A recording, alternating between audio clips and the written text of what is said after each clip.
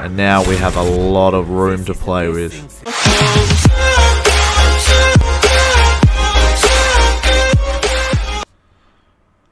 What's going on, everybody? Welcome to Dawson Gaming. Today this is a quick no-nonsense guide as to how to clear Groom Lake on the Zombies map Classified.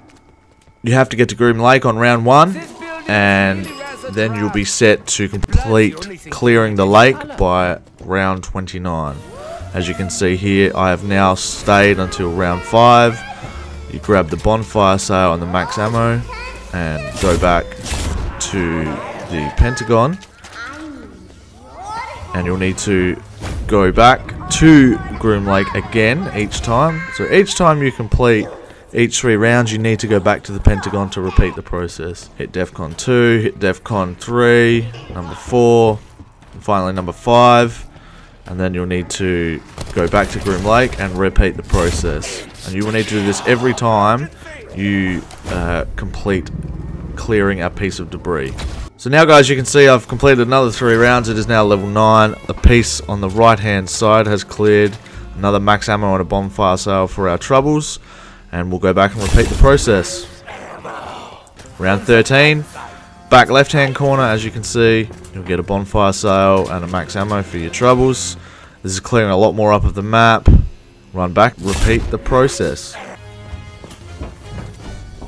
Then round 17, back right hand corner. Go collect your bonfire sail and max ammo, and as you can see, the map is clearing up dramatically. Useful for high round.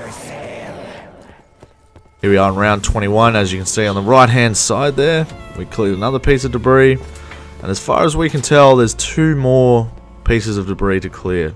So you go back to the Pentagon, repeat the process. Round 25. The piece in front of you on the left hand side will now clear if you're standing near the teleporter. You'll have 1 more piece to go on the right hand side here on round 29, and as you can see, a fair bit there has cleared, and now we have a lot of room to play with. So hopefully, guys, this helped you out in clearing Groom Lake at round 29. If it did, make sure you leave a like, and thank you so much for watching. And as always, I'll see you next time, guys. Bye.